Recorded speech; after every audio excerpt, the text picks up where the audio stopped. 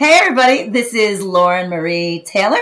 You know me as Vickie from Friday the 13th Part 2, and as Stacy on the soap opera Loving, as Elaine with the candy underwear, as opposed to the brown underwear, but the candy underwear in Neighbors, and Sheila, I want to feel ya, from Girls Night Out. And you are listening to the most amazing podcast called Don't Go Out There. So listen up, don't go out there, stay out of the woods. Welcome back, everybody, to the Don't Go Out There Horror Movie Review Podcast. I just want to take a second, thank all of our fans. We're over 200 episodes now, and our fan support's just amazing. As always, we like to kind of take a break from some movie reviews and sit down with some of the legends of the business. And I'm excited about who we have joining us here today. We're actually joined by another legend of the business. She's known best for her role as Vickie in Friday the 13th Part 2. She's also host of Not the Final Girls podcast. Please welcome the amazing Lauren Marie Taylor. Ms. Taylor, thank you so much for joining us here today. Hey, thanks for having me on. It's a delight to be here. You're way down where it's nice and warm, and I'm still up north where it's freezing. But it's April and it's 95 degrees out. So, I mean, it's I kind of wish I could have some sort of, in the middle there. But anyway, I just, we kind of like to kick off all of our interviews just by asking, what is it that got you into acting? Well, it's actually kind of an odd story. I was thinking about it today because I was reading an article in the New York Times about a voice teacher who I swear I crossed paths with early in my career. But I was a very shy girl growing up, and my brother went to an all-boys school right next to my school, and he's only a year older than I am. And so he started getting involved with the productions, the spring and the fall productions of the theater group at his school. And one of the girls had to drop out of a play. And he said, hey, why don't you come and audition? They just need you to, I think it was like 2 words in the whole play, like help me or something like that. Right. And they just stuck me in, and it kind of got rid of my shyness. I overcame my, I can't talk to anybody because I just don't talk to people-ness.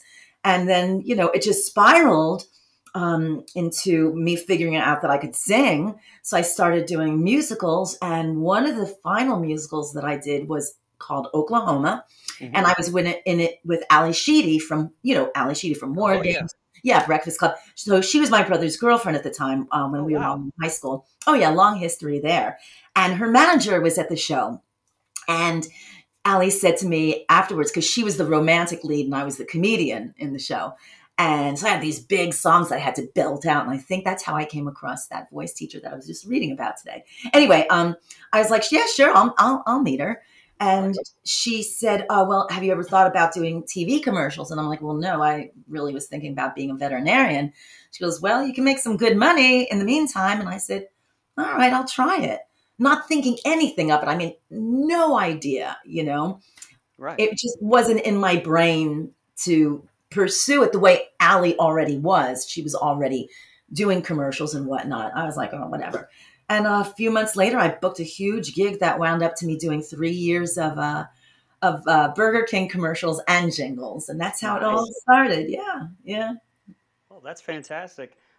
Just kind of getting into, and I won't hold you up too much because I'm sure you've, hold up, million times you've been asked 50 million Friday the 13th Part 2 questions every which way. So no, it's okay. I don't mind. Actually, I was busy this morning. So this is actually a really good time. It's quiet. The dogs, we took them hiking. The dogs are all tuckered out. Yes, I do go into the woods. I'll admit that. I do go. But it's really to tucker out the dogs more than anything else. I understand that for sure. Yeah. So gosh, we've had over 70 something interviews probably by now. We've had people from all aspects of horror and just about every entry of the Friday franchise except Part 2 for some reason. Oh, wow. So you're our first. And from what honestly was such a groundbreaking movie, I'm sure, like I said, you're tired to death of talking about it, so I won't ask you too many questions on it. But just to start off, can you talk me through the audition process that you had for Friday the 13th Part 2? Oh, yeah. So the woman who was the casting director, Meg Simon, she had cast me in a whole bunch of TV commercials. Mm-hmm. So when the casting call came out for that, it was I wasn't up for any of the other parts, but it was an all-American nice girl next door. Nice. And immediately the call went into my agency and they said, hey, they're doing, a horror movie. It was called Jason at the time. And I went in and I auditioned. Very simple story. I auditioned. She knew me. She knew my work ethic. Very reliable person. And I booked it within days. The job was mine. I didn't even have to go in and read for Steve Miner or anybody like that. Oh, So nice. that was kind of cool. Yeah. Okay, so I mean, were you actually a fan of Friday the 13th part? Well, I guess just Friday the 13th. But No. had you ever seen it at that point? Since I mean, it was under a year between the release dates of part one and two. Yeah, I hadn't seen it. I was working so much, that I never really I really didn't go to movies a whole lot. And if I did, I was going to see things like Star Wars or, Animal House, Fast Right. Times, things like that. Or if it was out yet, I don't know if Fast Times was out yet. But anyway, I wasn't really into it all. And like I said, like you said, they had just done it. Right. So there was no snowball effect, with anything yet. Like there was after part 3, I think. Then it was kind of like, oh, what's this? What are these Friday the 13th movies? But no, I didn't know anything about it. In fact, a year later, after filming it, I was in an off-Broadway show with Kevin Bacon. We never talked about Friday the 13th. And I mean, how bizarre is that? He's in part 1. I'm right on his heels, but it never occurred to either of us that we were each in a Friday the 13th thing. So yeah, it was kind of weird. Well, okay, so we had Larry Zerner on from part 3, and he kind of said the most interesting part about filming part 3 was that it just kind of felt like it was going away to camp. It just he said it was also filmed in chronological order. So I guess I'm just curious, with Miner doing parts 2 and 3, like how similar the experience was on the shoot. Yeah, he pretty much did it in order of how it was written. When you see them during the day, we did all those during the day scenes first. And then, as the kills are happening, it's in the order. So the later you are in kill season, for Right. Sackhead Jason, the more you sort of hung around, and hung around, the Packanack Lodge, not doing anything. I mean, I hung out when other people were doing their scenes, like when Bill and Marta were doing their kill scenes. I just hung out with Walt Gorney and a couple of other people in the Packanack Lodge because I didn't want to be up in my cabin up the hill by myself. So we all just hung out. But yeah, it was pretty much the same thing where he did it in chronological order. Yeah. Okay. Is there any like kind of behind the scenes things that you can really tell us about? I mean, I believe I heard an interview one time with you saying that you actually couldn't swim, Oh which no. is how you wound up on the beach scene. So that's And interesting. yeah, with the ad lib, your face at Stu Charno's character. Yeah, I couldn't swim. I couldn't drive a car. I mean, there were all kinds of things that Steve Miner was just like, what? What? I'm like, yeah, I grew up in the Bronx. We didn't need a car. So then, you never see her, turning in any ignition or looking or driving anywhere. You don't see me swimming. I was filming a TV commercial when they were doing the running scene. So I had to leave and come back for that.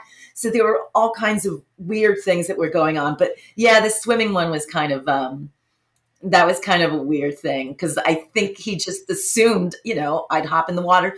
But then it worked out for the character because then she hangs out with Mark and doesn't go in the water. So Right. So was there any kind of behind the scenes antics kind of going on? I believe Larry said they would play some practical jokes on each other in part 3 a lot. Was that kind of stuff happening behind the scenes here with you guys too? It's funny. Steve Miner, I guess maybe because it was the first one that he was doing, he ran a very tight ship. So there were no on-set antics or joking around that went on that were not scripted. But off camera, we lived up the hill from the camp at another camp setting. Right. So the crew guys would be waiting in the woods and they would start crunching leaves as if they were chasing after you or snapping branches. And then Bill and I think it was Russell, maybe Warrington, a few of the guys got together and they found out that I was a city girl and I was afraid of the dark. And they started scratching at the screen outside my window of the cabin, causing me to black out. Whoa. Oh, wow. I just crumpled. Yeah. And they were like, learn. So that was kind of, that was one of those things. But yeah, those were my experiences with that. Okay, so you brought up the running scene, and speaking of running, you have kind of a history that ties back into Friday the 13th Part 2 a little bit with running. Can you tell us a little bit about that? Oh, wait a second. What are you talking about? Let me think. You're a marathon runner, and you Oh, kind yeah, of yeah, yeah, yeah. started. Oh, yeah, I was a marathon runner. I have a little thing that I'll move my thing over where there, you can see it's a little poster that they made up. There was a big marathon runner back in the 80s. His name was Rod Dixon. Mhm. And I beat him in the marathon, but it's because he dropped out due to injury. So the big joke in the 80s when I was on the soap opera was, oh, Lauren Marie Taylor, she beat Rod Dixon, the top marathoner in the world. But anyway, yeah, so during the day, we'd be filming at night. And during the day, we were all kind of bored. And Kirsten Baker, who had that rocking body, I mean, she's still a gorgeous woman, obviously, if you've seen pictures of her from on the circuit and whatnot. She's still beautiful. There, still beautiful chick. Absolutely. Still rocking that t-shirt too. Anyway, so she, I was like, oh my God, how do you have that body? I mean, it was just beautiful, soft but rock solid. She's a Laura Marie, you really need to start running and exercising and, all this business. So during the daytime when I should have been sleeping because we were filming at night, I started running. And in Kent, Connecticut, where we were filming, it's very hilly. So when I came back to New York and started running in races, I was doing very well, like, second of overall of women, fifth overall of all the women. And I was like, wow, this really works. And yeah, so it led to me running marathons. Yeah. Yeah. And you were what at one point you were Oh, top yeah. 150, right? I mean, Yeah. I was 77th in the world. Yeah. you were doing more than just running a little bit. I mean, you're trying to play it down some, but you were great. Yeah. It's funny. My husband always said that if I had had the opportunity and the coaching, I probably would have, been with the top. And, he always says, oh, you could have been an Olympian. Cause I mean, I was like Forrest Gump. I was like, I just kept running. And I wouldn't get tired. That's a funny story, actually. One year, our local PBS station, they had a lot of those children's programming things, Right. electric company, stuff like that. And they got wind of me and decided to have a camera crew uh, track me throughout the marathon, right? And I made a prediction. I was like, well, the last one's 3 hours, another one was 3:17. I said, you know what? I'm slowing down a little bit, so because I didn't have enough time to train when I was on the soap opera. So I said, I think it'll probably take me 3 hours and 45 minutes, because I was slowing down. That's slow, right? Anyway, they had me wired up. So I was running with a microphone pack, at my hip, with it attached and everything like that. So I'm running, and my husband was with the crew. And he said, hun, where are you? Where are you? And I would tell him where I was. And he goes, oh my God, she's like a half an hour ahead of herself. I didn't realize I was running that fast because back then they didn't have all those mile markers that tell you what your Right. pace is. You were just kind of like running. Well, oh, there she is. Oh, she's famous. Oh, there she is. Oh, that's kind of cool. The famous runners, I mean. And they wound up having to scramble to get to the finish line to Oh catch me wow, coming through the finish line. Yeah, yeah. that's awesome. Yeah, and then another time my husband decided to run the marathon and I was running it too, and we had on matching t-shirts that had the name of the soap opera on them called Loving. And he was running through Upper Manhattan, and some guy said, hey, yo, I saw somebody with the same t-shirt on, some chick with the same t-shirt on. And he goes, wow, that's my wife. How long ago did you see her? He goes, about an hour ago, man. My husband said that he just stopped and started walking. I bet. Okay, so that's a good segue. Speaking of your husband, 81, 82 was kind of was pretty big for you. I mean, not only Friday the 13th Part 2, but you had Neighbors as the famous Yeah. Elaine and Girls Night Out. Can you talk a little bit about working on those films as well? And like I said, you had I would say a pretty semi-serious relationship come out of working on the set of Girls Night Out. Happy Yeah. anniversary, by the way. Happy Thank anniversary. you. Thank you. 39 years, April 23rd, which is also Shakespeare's birthday and Shakespeare's death day, funny enough.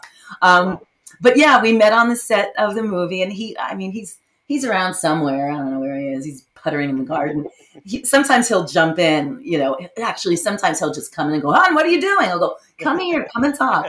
But anyway, he tells this story about how when we would go on commercial calls, he'd say that, it goes, and she would always walk into the room and I would just like stare at her, but I couldn't say anything to her because she's just talking to everybody and this outgoing personality, and then he said that, and then we're finally at the movie and there she is. So he made a beeline towards me. He knew what he wanted. And yeah, we started dating while we were filming Girls Night Out, which was kind of cool. Yeah. And then, of course, then there's Neighbors with my man Belushi. Yes, with your man Belushi. Yeah, that was kind of a fun story because, okay, so I was doing that off-Broadway show, right, with Kevin Bacon was in it, right? So I was understudying, it was a 4-person show. So you understudy, everybody's lines. And Jennifer Grey, who just came out with a book, she was doing the same part in Chicago. Well, she had her 21st birthday and she fell down and bumped her crown and couldn't go on stage for a week. So they flew me out to Chicago, hop off the plane, and I go right into the role without even meeting the actors. And I think it was Alan Ruck and Adam Baldwin. Yeah. Wow. Alec I met years later. But anyway, so I did that and I came back and, you had those old answering machines, right? There's, the agents, Lauren, as I call up, go, what's going on? They go, they can't find somebody to play John Belushi's daughter for a new movie that they're doing. Get over to the audition right now. They're waiting for you. I said, I just got off the plane. They said, go. So I ran. I was 5 blocks away from where John Alvidson, the director, lived. So I'm running. I get in. I go, I'm panting like a dog when I get in there. And Belushi's there with the one eyebrow up, that type of thing. And I go, hi. And they go, well, where were you? And I said, I was in Chicago. Well, then we started talking about Chicago. I didn't even have to read. So I go back to my appointment. I'm like, this was kind of weird. I didn't read. And phone rings, go back. They want you to read. I went, so I ran back, right? Ran back. Now, mind you, I hadn't watched Saturday Night Live. Right. So I wasn't like, oh my God, Belushi and Aykroyd. Oh my God, Blues Brothers. I wasn't like that.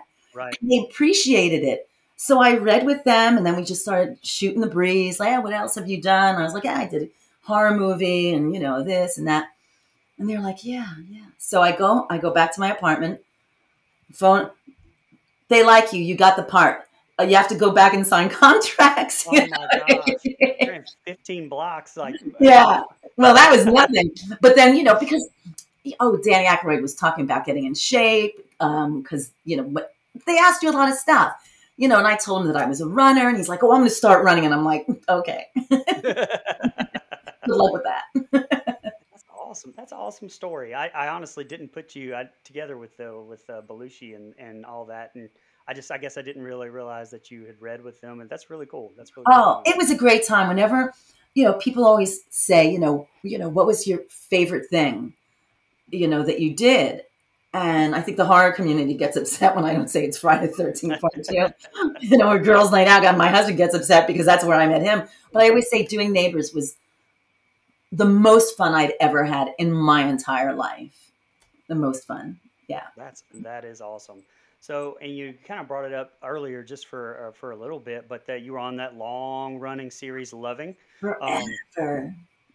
Can you tell us a little bit about that? I mean, and also, did you enjoy doing movies more or the TV series more? It's so different. It's very different. I mean, TV is different now also because I've been on TV sets in the past few years. So it's very different. It's shot more like a movie now too, where the scenes are broken up, whereas on the soap opera, you have multiple cameras on you, which they do for TV series, but you do the entirety of your scene without stopping.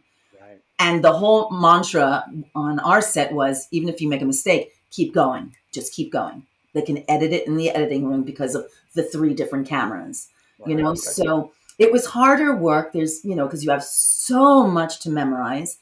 because we didn't have teleprompters. They got rid of the teleprompters on our cameras very early on, whereas a lot of the other soap operas still had the teleprompters, so you could sort of like look at to the side like this and look for your lines. And we didn't have that, so we had to memorize tons of lines. But by year, I don't know, 8 or 9, I could go off book a little bit, and I don't want to say ad lib because you don't want to diss the writers, but because you know your character so well from doing it for so long, you can improvise a little bit, so that you can keep going if you screw up or forget a line.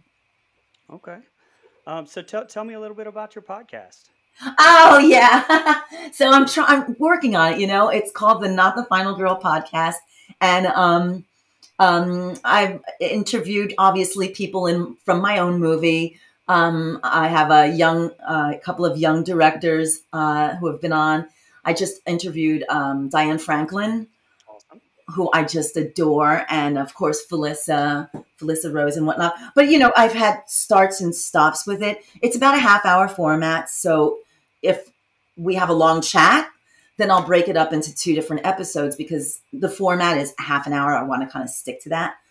Except if it's a mini podcast like with Darcy DeMoss, she had something to do, that day. I mean, she was all made up and ready to go, and I knew it. And it was hard scheduling. So that was a mini pod. So that was only 18 minutes long.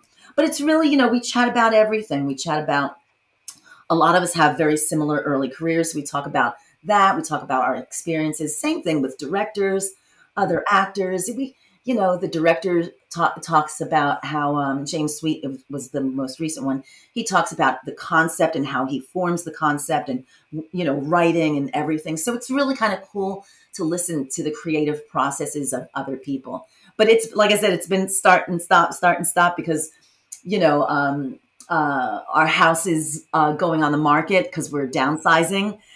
I'm doing the same thing. Oh my gosh, so much work. You're in a house for 30 years. Oh yeah, I had somebody in the can who I have recently. I think it was Russell Todd. I had him in the can for a month, and I didn't have time to edit because I was so busy here, and I felt so bad about that. But I'm hoping to start to get into a more regular routine. But I have a feeling it probably won't be until after everything is settled here, and then I'll be able to do what you do, which is put it out more consistently. But I appreciate the people who listen to it. I've gotten, nice notes from people on Instagram who love it. And, it's nice to hear the feedback from the people. Yeah. Well, all of our fans, make sure you go and follow the Not Another Final Girl podcast. It's not the Final Girl. But you know what? I don't have an Instagram for that. I only have just my Lauren Marie Taylor with the number 1 behind my name. Okay. And that's where I'll post stuff. I'm trying to do a website, but I'm just horrible at it. So I think I'm going to have to start that all over. If your brain doesn't work in that way, right? I just can't figure out how to put stuff on my website. So it's kind of in a holding pattern. So I'm not promoting my website because it is a hot mess.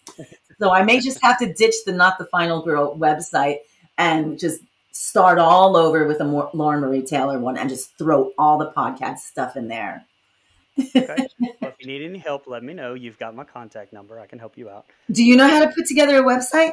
Yes, I'm the producer. I did all of our stuff here, so I don't. No way! Please help.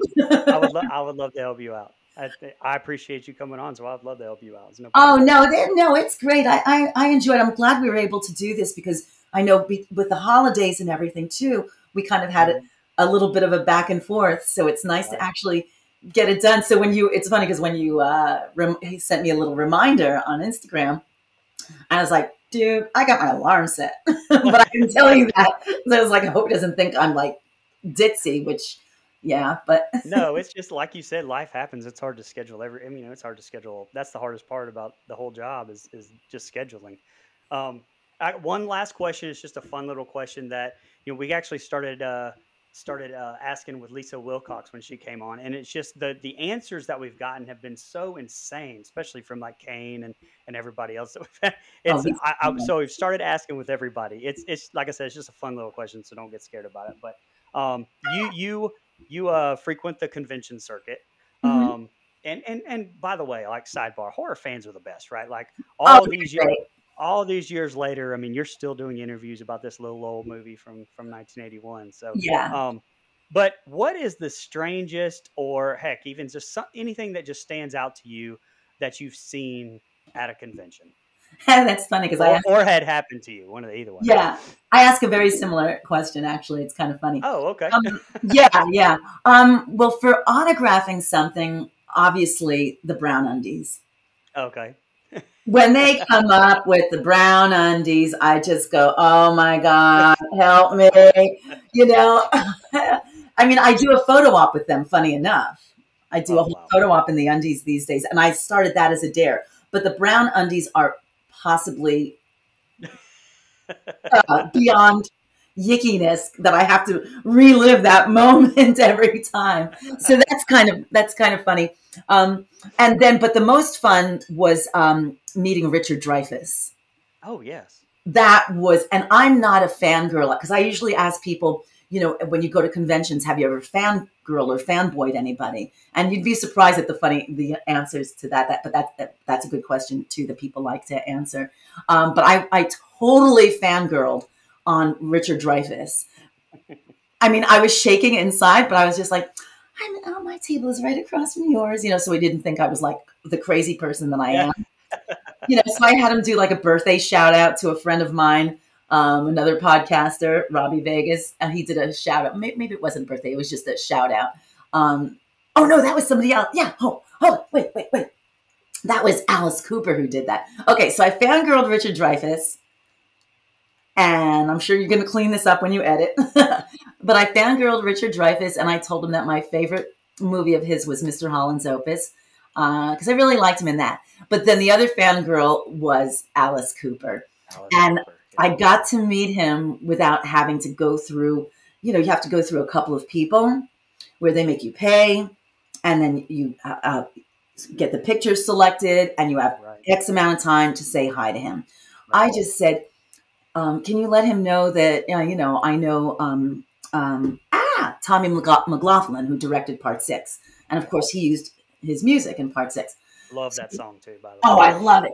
He gets up, Alice Cooper gets up, and he goes, "Come on over here, let her through, come on." So I go over there, and, we did a little video together, and he was the one who did a shout out to Robbie Vegas of the All Bets Are Off podcast. So that was really cool. That was very cool. And my husband's like, "Why didn't you tell him that I'm a big fan?" Because I said, I didn't know. And you should have texted me when I said he was here. Oh, that's funny. But it's fun, Before though. I'm sorry. Oh, no, it's fun. I really enjoy meeting everybody. I've been fortunate enough to travel to Germany and England last year. And our cosplayers here are tremendous. Yeah. And the cosplayers in Europe they go all out also. It's such a great thing to be a part of all that. And, I would use the term hook up, but I know that means something different now. Right. But when I was younger, hooking up with just meant meeting people. So I don't hook up with cosplayers. But it's fun to meet so many people who love the franchise and all over the world, and especially here at home. It's just great. I really feel very blessed with the community. Well, before we get out of here, I mean, is there anything coming up for Lauren Marie Taylor that anything you'd like to plug before we get out of here? Well, I usually post stuff at my Instagram page, my Lauren Marie Taylor one, but I have a Friday the 13th mini con coming up. I'm not sure when this is going to air, but it's actually Friday the 13th. Nice. And yes, I'll be there Friday the 13th and the 14th, and that's at the Blairstown Diner in Blairstown, New Jersey, which is where they filmed some of the scenes in Part 1. So it's only Friday the 13th people. So that's why it's called a mini con. And there are going to be people there from all the different parts, which is really cool. Yes, so that's doing. And then I haven't signed the contracts yet, but I have a little gig coming up that'll be filmed at some point. But I haven't signed anything yet. So usually I don't mention anything until it's set in stone. And Understand. yeah, I mean, I haven't even started memorizing the lines yet because until the contract is there, I zip it up. Gotcha. Well, thank you so much for coming on. I really enjoyed sitting here with you for the past half hour and Oh, discussing thank everything. you. You're an amazing person. No, listen, thank you for having me. It's a great way to spend a beautiful Sunday afternoon. I'm just happy that you asked me. It's really cool. And I love the name of your podcast. Thank you very much. Yeah, our co-host came up with that, and he'll love to hear that too. So,